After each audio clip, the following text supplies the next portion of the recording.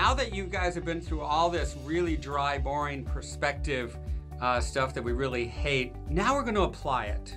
And we're going to use a medium to apply it that is actually organic. We're going to use watercolor. And we're going to put that watercolor on a very special paper that goes back to the Renaissance. It was purchased in Italy.